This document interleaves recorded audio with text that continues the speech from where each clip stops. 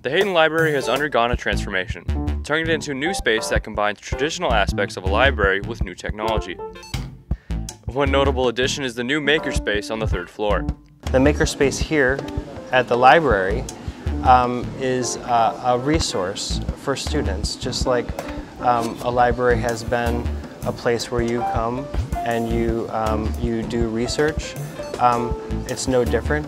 We're just offering students tools that they can do their own research and create their own knowledge. We're soon going to have 18 3D printers ready for students to get onto. Vinyl cutter. We have a button maker.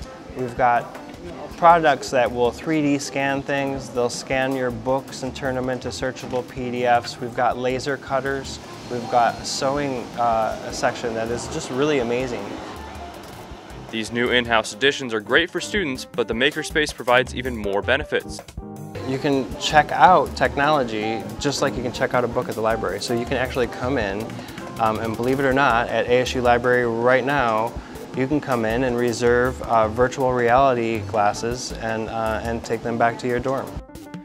The new equipment is not the only exciting addition for students on the upper floors.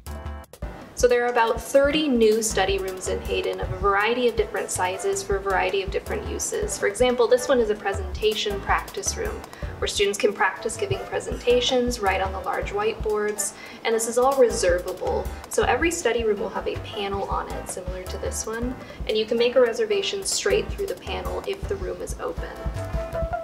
Among the many study rooms are the 3rd floor Audio and Visual Studios, which feature audio equipment and green screens for student use.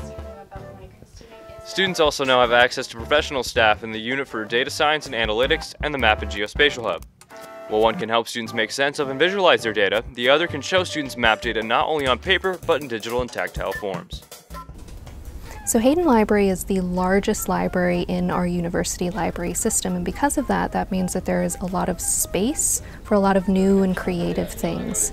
So whereas the 4th floor is a really traditional space for books, we have other floors that are a little less traditional, things you might not expect to see in a library. But the bottom line is that we still provide it to students for free. We provide you with whatever you need, whenever you need it, wherever you are, whether that's a book or whether that's a 3D printer.